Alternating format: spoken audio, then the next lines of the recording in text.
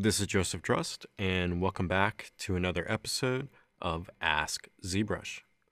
So we had a question sent in from a user asking, how can I get my model back if I accidentally click the Quick Sketch button located up here? So here I just have a model load in a ZBrush here, and let's say I'm going through and sculpting on this model like so, and then I come up to get out of edit mode, and I accidentally click Quick Sketch. Now when you click Quick Sketch, ZBrush is going to load some different tools and change some settings to allow you to come through and paint on the canvas like so. Now this is great if you want to do some painting or do some quick design work, but as you'll notice, the model that I had visible originally, the Cyberman helmet, is no longer here.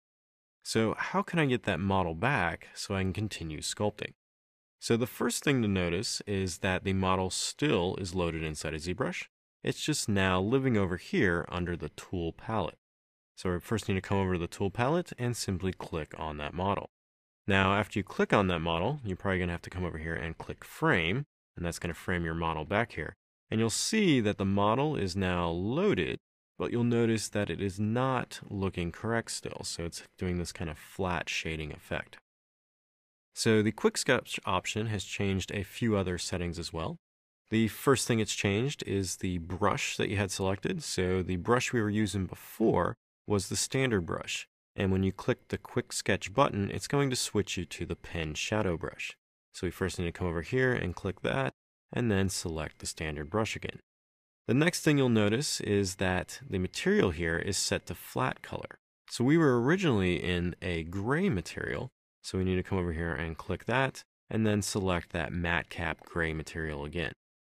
Now finally, you'll notice that the model is still a little dark, and that's because our primary color was white is now this dark gray. So we come over here and change this back to our white value right there, and now your model should look like it looked before you hit the Quick Sketch button. So now you can go back in and sculpt on your model like so, or do any changes you need to get done. So that process again is if you accidentally click this Quick Sketch button here, you just need to come over to the tool palette, select your model, click frame, change your brush back to the original brush you had selected, change your material back to the original material you had selected, and change your primary color to white. And that should return you back to your model as it was before you clicked Quick Sketch. So if you have any other additional questions related to ZBrush pipelines or processes, please use the hashtag AskZBrush on Twitter. Happy ZBrushing!